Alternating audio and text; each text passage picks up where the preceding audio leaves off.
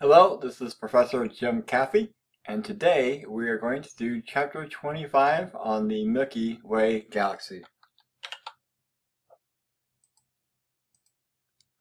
Here we see the Milky Way Galaxy over Square Tower, which is in Utah, part of the International Dark Sky Park. William Herschel was a German musician who took up astronomy and ended up discovering the planet Uranus.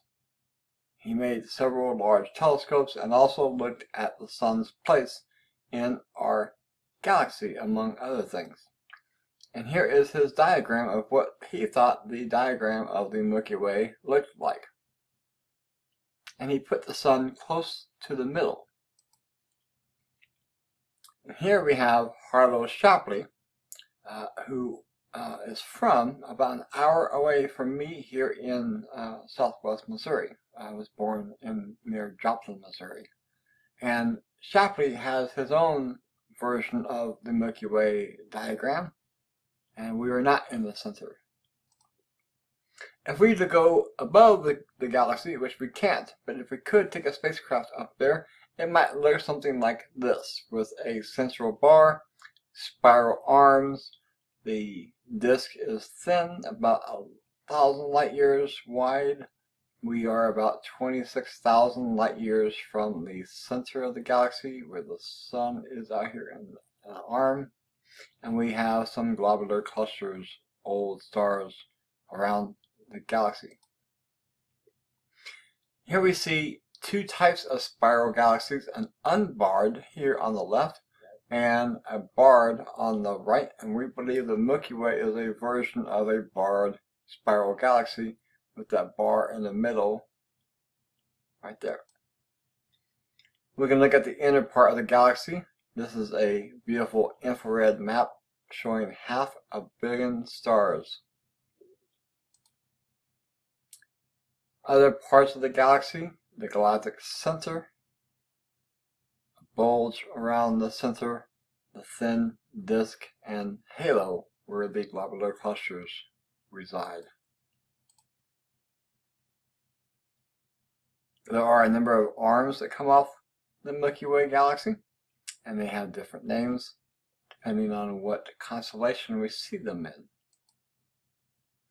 Here we see the Orion spur, and we see lots of gas and dust and star-forming regions. And a simplified form of the spiral arms shows two globs of gas and dust starting to rotate, and they form these spiral arms. This is a simplified version. We look at different parts of the galaxy. We can look at it in the radio. We can look at it in X-rays. This radio image of the galactic center of Sagittarius A and Sagittarius A star. A near infrared view. And Dr. Andrea Getz, who looks at supermassive black holes. How objects orbit the galaxy. In the thin disk, they go around in a flat plane. In the halo, they go above and below the galactic plane of the disk of the galaxy. And probably the most famous spiral galaxy is Andromeda Galaxy M31, with double the number of stars and black holes of the Milky Way Galaxy.